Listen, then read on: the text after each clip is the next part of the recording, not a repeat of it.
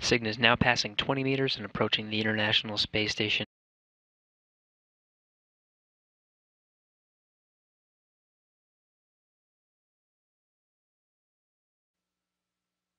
Houston Station on 2 for Robo. We're at 15 meters.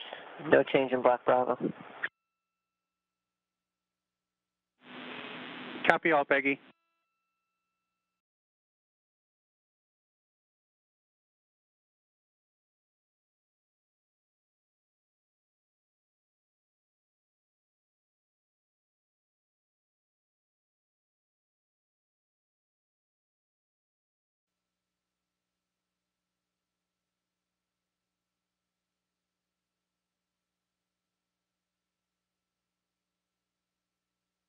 Cygnus now closing in on 13 meters away from the International Space Station. You can see clearly both solar, ultra-flex solar arrays and the crosspins that Peggy Whitson and Thomas Pesquet aboard the International Space Station at the Cupola workstation. Controlling the station's robotic arm, you can see the three-pronged crosshairs there that will guide them into its capture point.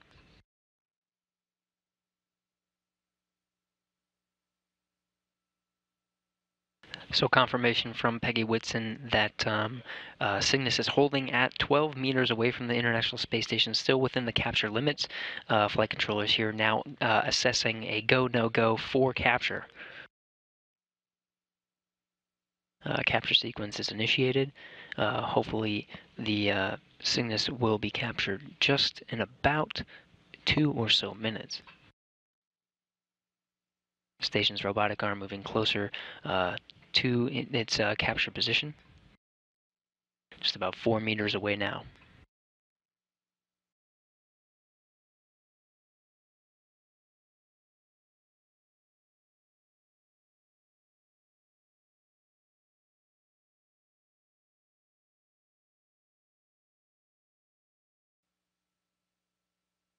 One meter away from capture.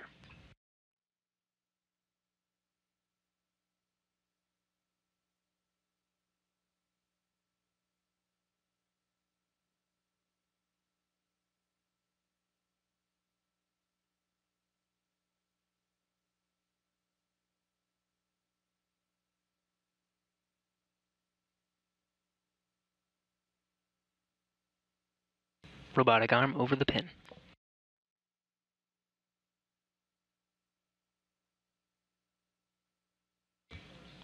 Trigger initiated and snares closed.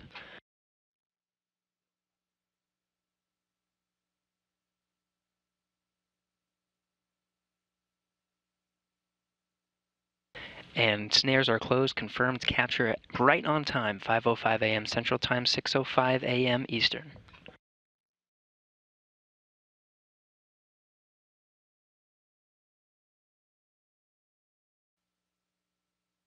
Station's robotic arm now starting the first of its procedures, beginning to move the Cygnus cargo vehicle into the first of its berthing positions. There are some experiments that will remain on Cygnus until it departs, now currently scheduled for the middle of July. One of them includes the SAFFIRE 3 experiment, the third in this installment of Spacecraft Fire Experiment. This is a controlled hard piece of hardware that stays on Cygnus, and once Cygnus departs and is safely away from the International Space Station, the SAFFIRE experiment actually ignites a sample inside of this piece of hardware. SAFFIRE 3 is sort of a reiteration of the first SAFFIRE experiment that ignited one large piece of a cotton and fiberglass blend. On the second SAFFIRE experiment, they ignited several smaller samples, but for SAFFIRE 3, they will ignite a sample similar to the one on SAFFIRE 1, except they'll ignite it with a higher velocity of a flame. Again, on the common berthing mechanism, there are 4 gangs of 4 bolts, 16 bolts in total. There are 2 stages of capture. On that second stage of capture will be the official berthing. We'll make sure to release that time.